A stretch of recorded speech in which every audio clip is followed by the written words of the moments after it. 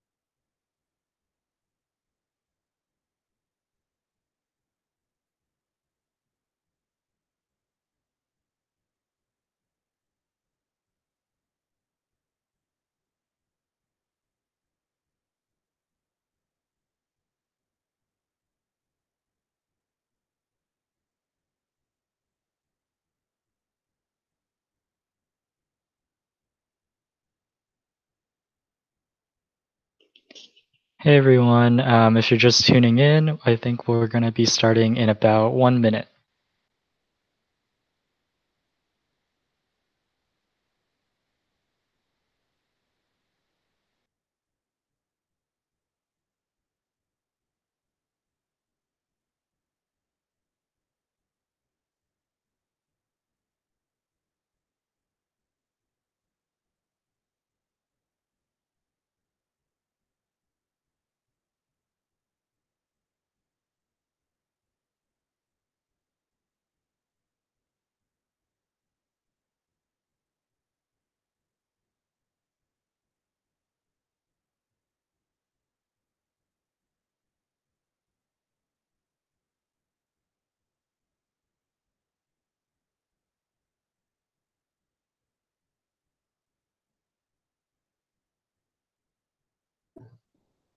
All right, I think we're about ready to get started.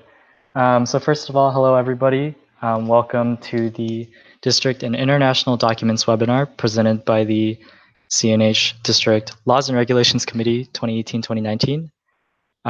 First of all, we're going to be introducing tonight's hosts, starting with Andy.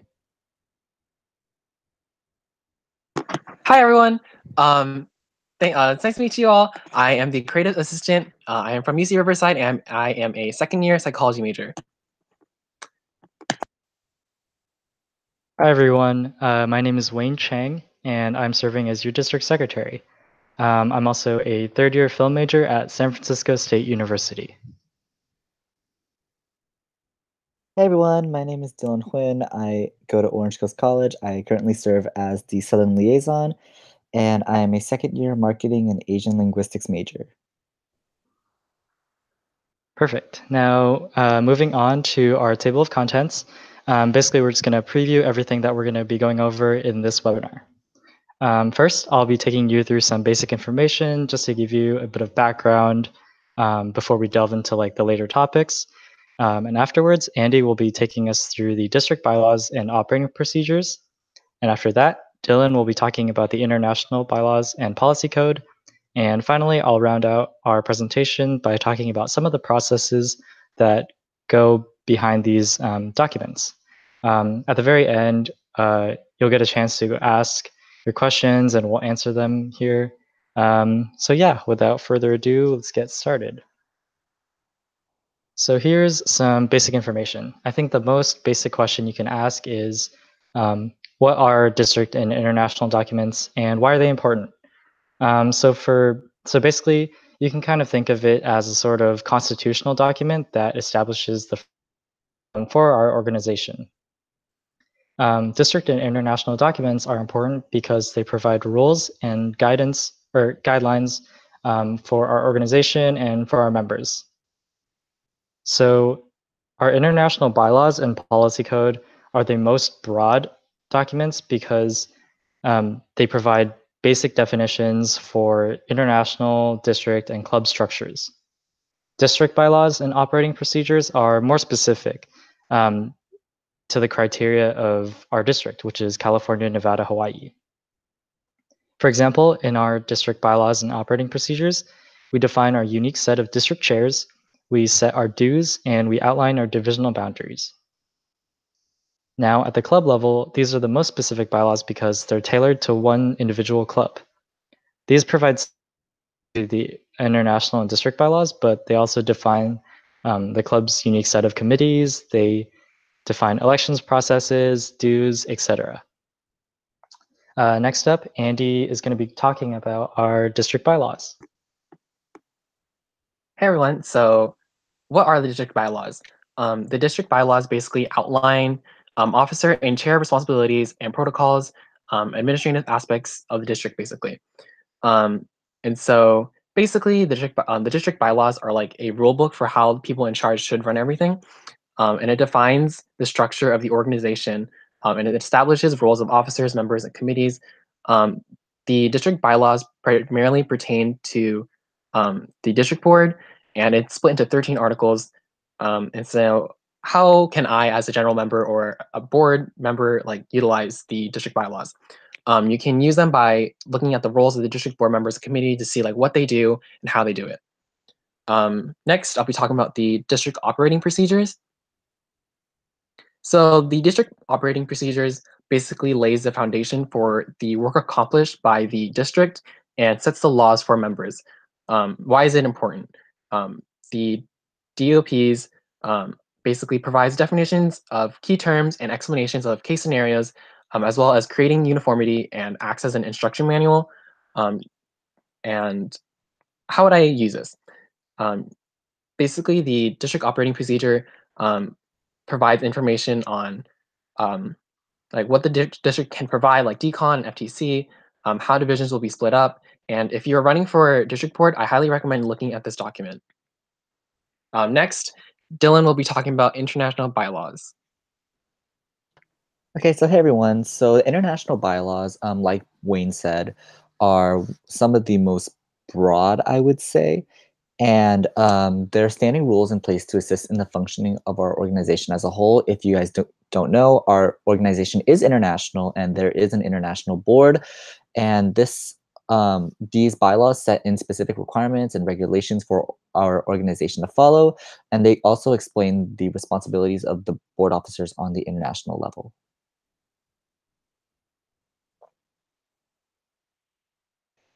The bylaws also allow our organization to function efficiently and uniformly. They make sure that districts are following the same regulations, so there's uniformity throughout our organization.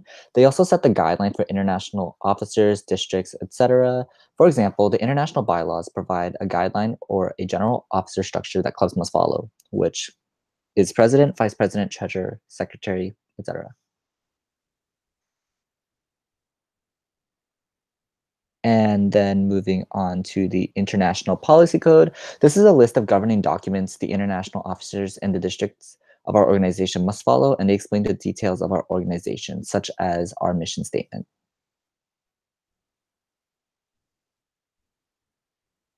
So the International Policy Code also provides the districts with general information on how to function.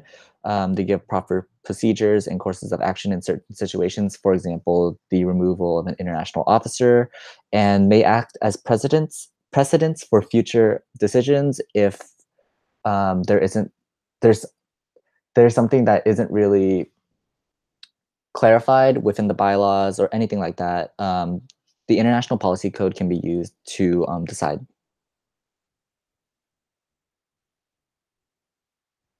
And we will be moving on to, we'll be moving on to the processes by Wayne. All right. So the first process that we're going to be talking about is creating club bylaws for the first time. So if there's a new club, like a chartering club, one of the most seemingly daunting tasks is creating club bylaws for the first time. But it's actually quite simple. So the Circle K International website, which is www.circlek.org, actually provides a template for you to fill out. All you really need is basic information about your club, including the name of your club, sponsoring Kiwanis Club, your specified dues, etc. After this document is completed, you'll send your bylaws to your advisors, as well as the Laws and Regulations Committee, which is us. This is basically just for us to build our database and to have records of every single club's bylaws. Next, I'll also be talking about amending bylaws on the club, district, and international level. First of all proposals for amendments for the bylaws must be proposed by a member or club in good standing. And for the club level, it requires a 2/3 vote of the membership to be adopted at a general meeting, whereas the district bylaws required a 2/3 vote at the House of Delegates at the annual district convention. For international bylaws, it requires a 2/3 vote at the House of Delegates at the Circle K International Convention. One important thing to note is that for district and international amendment proposals, they also require Kiwanis approval. So, for example, if a proposal is voted through at the House of Delegates at either district convention or Circle K International Convention, it still needs to go through either the Kiwanis Committee or the Circle K International Board of Trustees, or just like the Kiwanis entity, and it has to be approved by them before it gets put into the bylaws. So technically, it could still be shut down at that point. Cool. So that's pretty much all we had for our presentation. But now we're going to go into our Q&A and answer some of your guys' questions.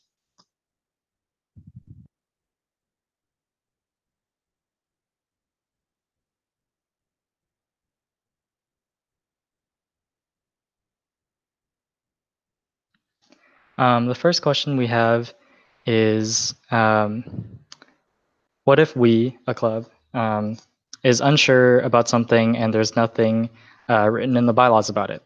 The best thing to do in this scenario would definitely be to run it by a district board member, perhaps your lieutenant governor, or any other district board member or to contact the district administrator directly, which is Armando Velasquez, preferably via email, and to just ask them. But other than that, I think it's important just to use common sense and yeah. The next question is, do clubs need to have an orientation officer? No, you do not need to have one. Just a quick note on that last question. So at the previous House of Delegates at the Circle K International Convention in Chicago, there was it was voted through to be optional. So every club has the option to have recruitment and orientation officer.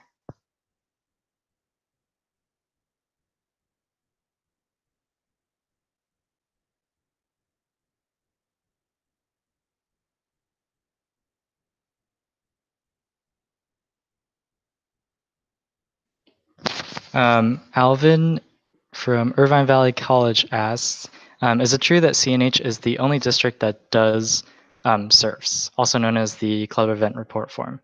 To my knowledge, I believe CNH is the only district that does SERFs, simply because other districts have their own systems and their own ways of recording events and getting accurate records for hours. But I don't think any of them are like better or worse than the surf. I think it's just a different way of doing things. Also, even some clubs in CNH don't use surfs because they have their own ways of doing it. For example, some clubs utilize their own websites to record information for events that are put into the MRF.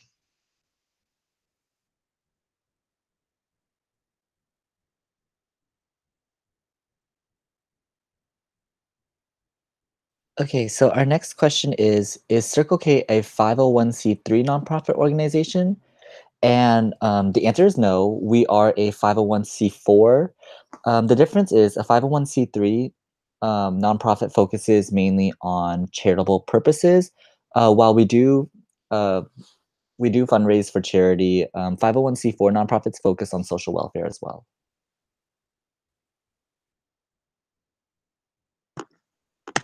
Our next question is there a deadline to submit proposals to amend the district bylaws?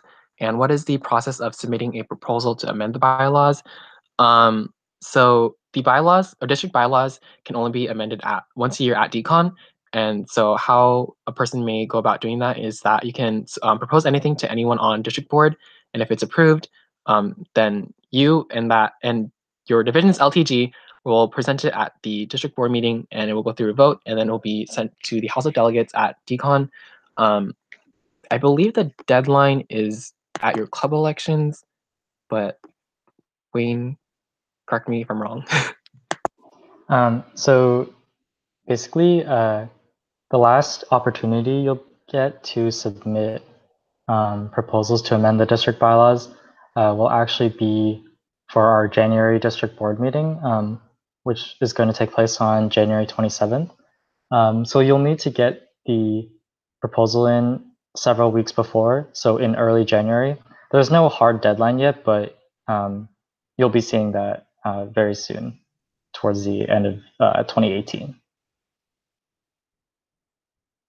But moving on to the next question. For small changes to club bylaws, do you have to go through revisions with general members?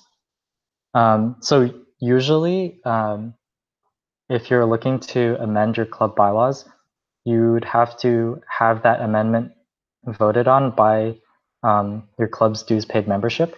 But if it's something small like fixing grammatical errors, or if it's anything small like that, like just small details, you don't have to, as long as it doesn't change the meaning or objective of that portion of your bylaws.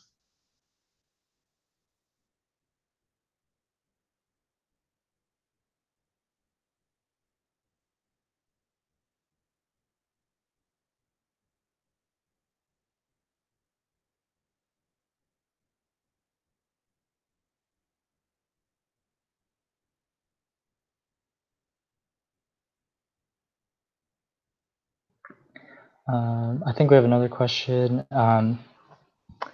So if my permanent home is in another division, do I need approval to attend events for that division? So for example, so I'm part of Golden Gate Division, but if my permanent home, like if my hometown was in Magic Kingdom, the question is basically asking, do I need approval to attend Magic Kingdom events?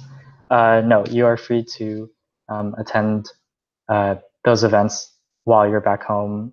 For example, if you're home for the summer, then you can attend those events.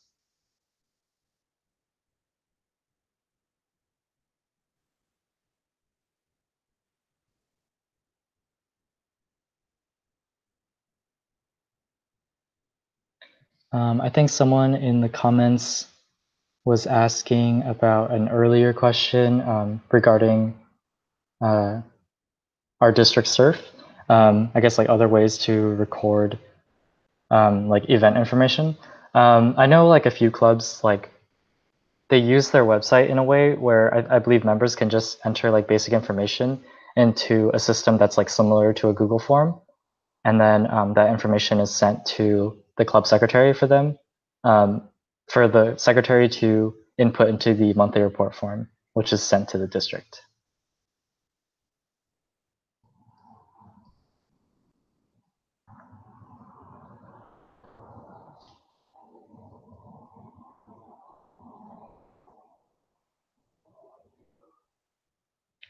There's another question.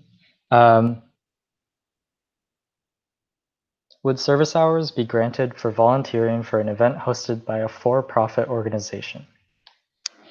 So according to our district bylaws, to receive service hours, they only count if you're volunteering for a nonprofit organization.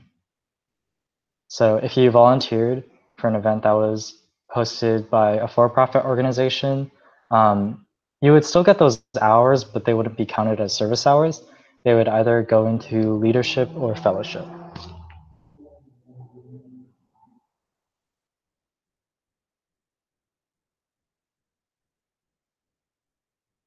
So we do have another question. So someone asked, are we allowed to change our bylaws once once they're already set? And the answer is yes, but make sure that once you update your bylaws, you need to send an updated copy to your liaison. And for each division, for North, which is Capital, Sunset, and Golden Gate, your liaison would be Sammy.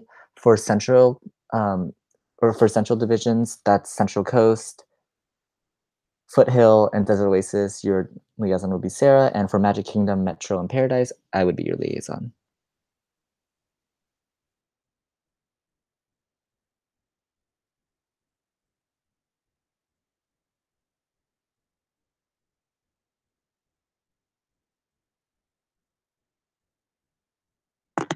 So the next question is, what events require an ERF? All events that have clubs outside your division or Kiwanis branch or any large-scale event that has overnight or is a long travel does require an ERF. Safe bet is just fill one out and send it to your division advisor and get it approved as soon as possible.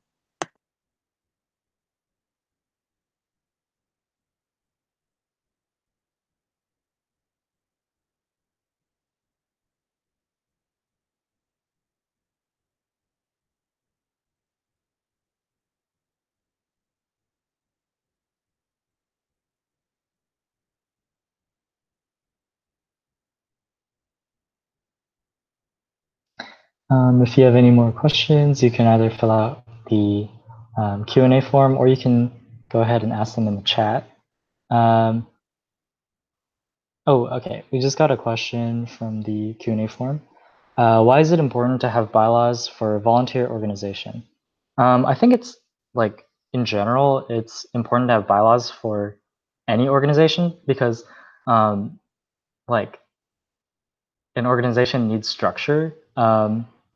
of some sort, and it needs, a framework, and it needs guidelines to keep it consistent over years. And I think one important thing is bylaws are not only just a governing document, they also kind of serve as a legal document. So for like an official organization, it's very important.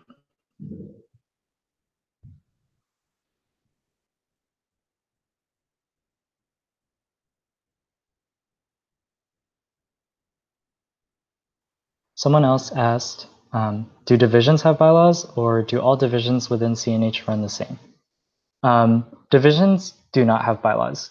Divisions operate under the divisions are just they're just like sections of the district. So they follow the district and international bylaws.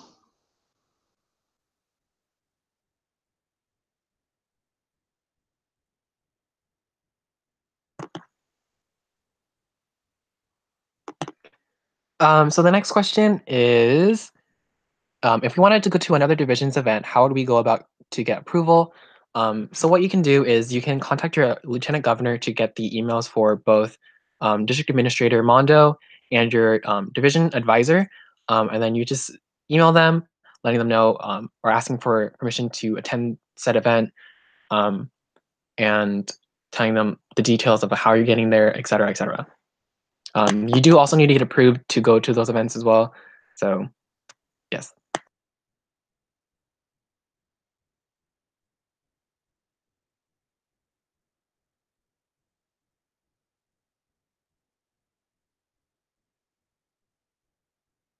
So another question is, what events require an ERF, and does K-Rock need an ERF? Any large-scale event or any event that requires, or any event that has people from outside your division coming needs the ERF, and so yes, K-Rock does need one, and yes.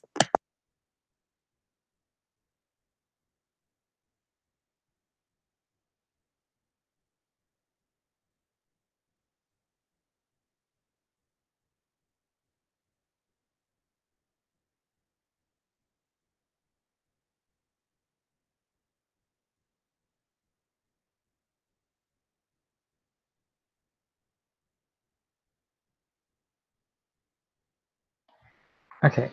So someone asked, is it possible to have some amendments to some of the bylaws for international? And if so, how? So the process to amend international bylaws, there's like a lot of different ways you could do it. And it also depends on who's proposing that amendment. Like there's a different process for a district proposing an amendment, or a district board proposing an amendment, a club proposing an amendment, so on and so forth. But basically, they all just require basically what I said earlier about the club or the member being in good standing. But basically, if it's like a club or member proposing an amendment to the international bylaws, you'll run that through the House of Delegates and have it approved like by a 2/3 vote before it moves on to the International Convention's House of Delegates. So basically, it'll get endorsed at our own district convention first.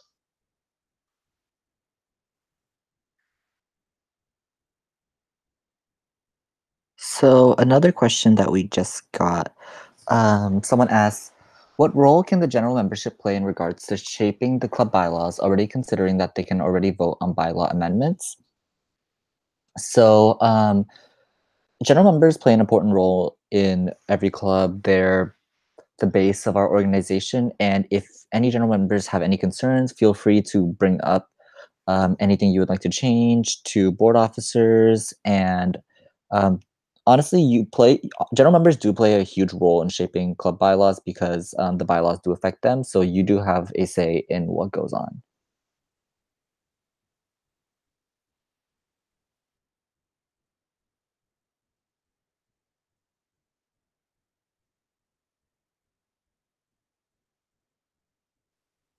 Okay, so there was another question that basically asked, what should we do if there are infractions to our club bylaws? Basically, clubs have the freedom to handle these pretty freely.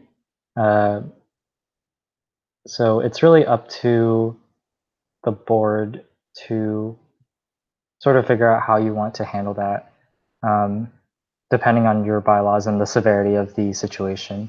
I would also recommend contacting your faculty advisor or Kiwanis advisor and ask them for further guidance if there are serious infractions to your bylaws.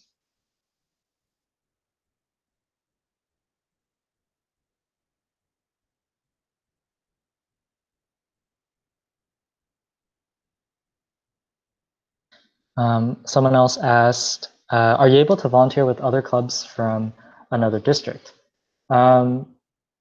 So technically, I believe you should be able to, but before that, you should contact our district administrator, Armando Velasquez, again, preferably via email. And basically, you would probably have to let him know your travel plans and housing plans if it is in another district. This is just for safety reasons and to make sure that you have like a safe method of travel and everything. But yeah, you would probably need to be approved by our district administrator. For anyone that can hear that question, it was, are you able to volunteer with other clubs from another district? Just contact our administrator.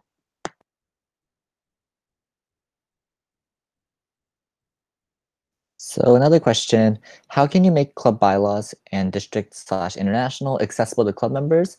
So all the bylaws are on our district website, CNH Circle 4, our international website, which is just circlek.org under their respective categories on the website. But what some clubs can do is also, if you have a Facebook page, for example, you can add them into the files section. So clubs or club members can easily download them. If you have a club website, you can put them on your website, etc.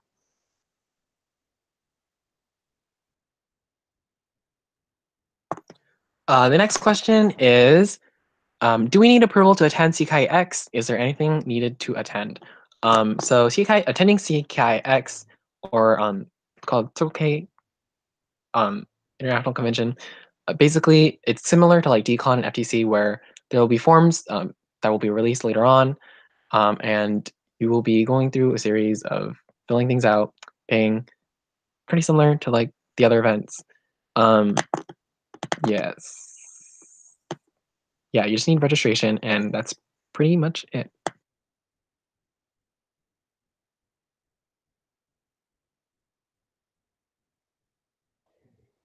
Someone else asked, do other districts share similar bylaws? The answer is yes, actually. And this is because, so International actually provides a district standard bylaws, which is basically just like a very basic template for district bylaws. And then districts take that and they sort of customize it in their own way, like they specify their chairs and their committees and everything. But they all stem from like the same template. So yes, all the districts do share very similar bylaws.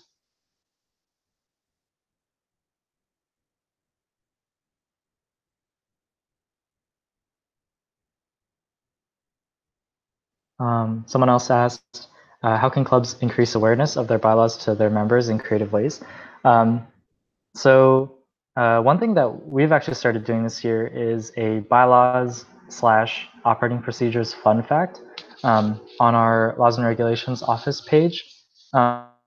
This just takes like a line or like a section of our district bylaws and explains it in a way that's like easier to understand. And we just have one fun fact every 2 weeks. And I think that this makes the bylaws much more manageable and less daunting for members and officers.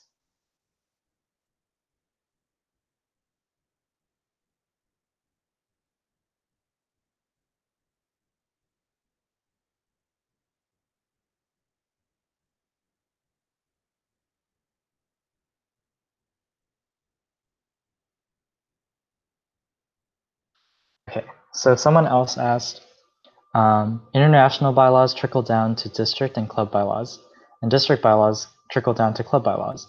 Would these higher level bylaws be regulated more strictly from above than those at lower levels? To clarify, based on our response concerning bylaw violations / infractions, are club-specific bylaws only up to the club officers to regulate? Okay, so this question has like a few different parts. So first, would these higher level bylaws be regulated more strictly from above? Probably like, I feel like they would be around the same. Like, so club bylaws and district bylaws have a lot of, like, they share a lot of similarities to the international bylaws. Like there's definitely like a common thread between levels. But I think club specific bylaws would definitely only be up to the club officers to regulate, because there's not really any way for anyone else to do that just for that like individual club. But yeah. So another question that we got, what criteria might define a bylaw amendment as necessary for the benefit of the club / general membership in the future? So a couple of things you should consider. First of all, is the bylaw a similar kind of bylaw or amendment already in your club bylaws? You don't want to double up on it. Doesn't really make sense. A second thing, I think the most important thing is your members' safety. So if there is a safety concern of any kind, it should be evaluated as soon as possible. Other than that, it's up to your club and your board to decide whether or not the bylaw amendment is necessary. If future boards or future club membership find that it isn't necessary, they can overrule it.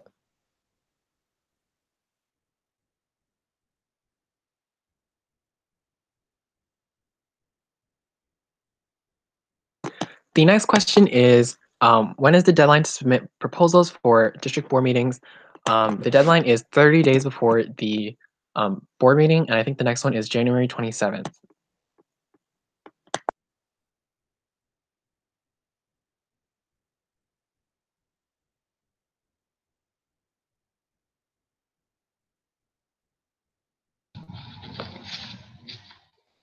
Okay, I just wanted to add on to one of the previous questions, because I feel like I didn't really understand it very well. But for the previous one that was asking about whether higher level bylaws are regulated more strictly than lower level ones, again, they do share a common thread, but basically bylaws work in a way where club bylaws take precedence over district bylaws and international bylaws, in the sense that club bylaws operate on the most strict, on like the most strict terms. For example, in your club bylaws, you can specify that to be a member, or actually, okay, a better example would be in your club bylaws, you can specify that a service hour is 1.5 hours of service, whereas the district bylaws could be an hour and 15 minutes. And then the international bylaws could say it's just 1 hour. But as long as the standard is getting higher, that's possible for club bylaws to do.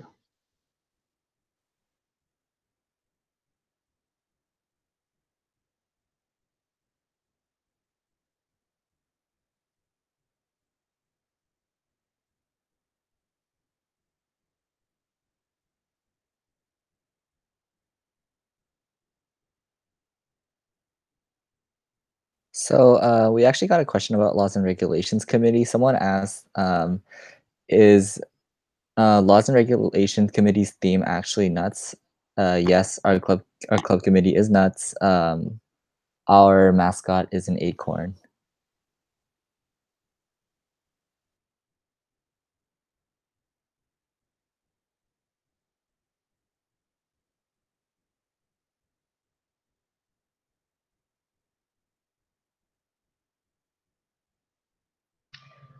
If there are any final questions, please feel free to type them in the chat, or you can fill out our Q&A link. We'll keep it open for another few minutes.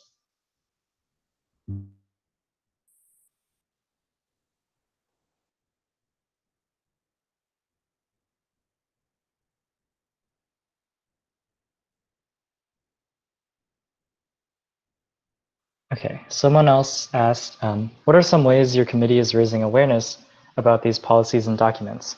Well, first, I think like the biggest way is just through social media.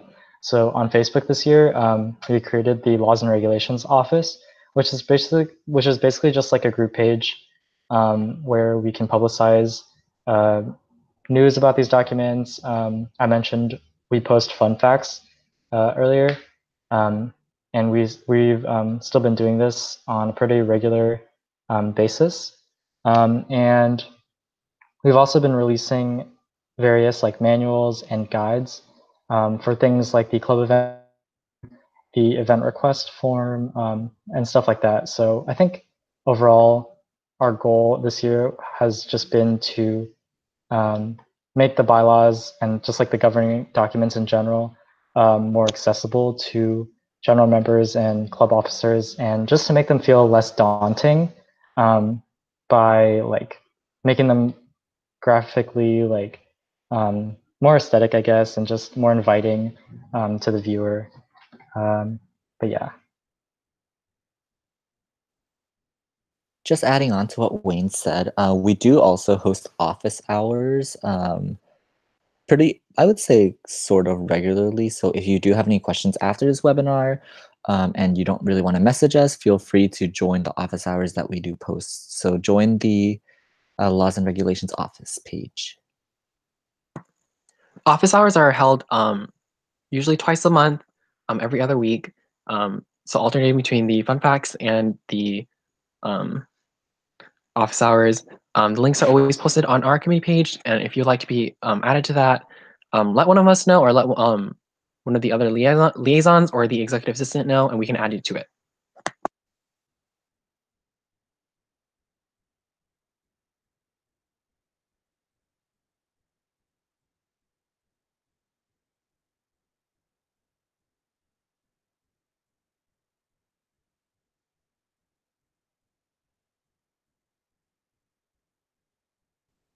Okay, so we got one more question. Someone asked, what are examples of bylaws? So you can find, well, first of all, you can find our district bylaws and operating procedures on www.cnhcirclek.org, which is our district website. You can find our official governing documents in the resources section. And same for international bylaws and their policy code. You can find it at circlek.org. So those are our main governing documents. But if you're referring to club bylaws, like if you're looking for examples to base your own club bylaws off of, again, I would recommend going to the international website, which is circlek.org, and then going into resources and the bylaws section, and they actually have a template for you to fill out. So all you have to do is just fill out the name of your club and other basic information, and you'll be set to go.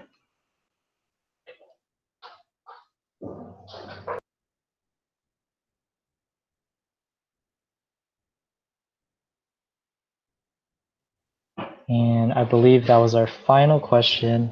If you have any other questions, feel free to ask any of us or anyone on the Laws and Regulations Committee, and we'd be happy to answer it for you. But yeah, I think we're going to be wrapping up here. So I'd like to thank everyone for coming out tonight and supporting the L&R committee. We've been working really hard on this, and I also want to thank the MDE committee for helping us put this webinar on. But yeah, I hope everyone has a great night, and thank you for coming. Do not forget to sign in if you would like to receive hours.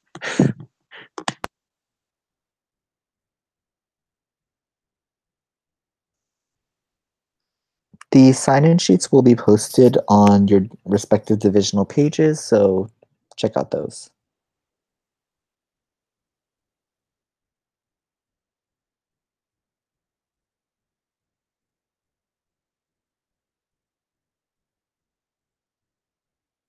Oh, also on the event page for this webinar.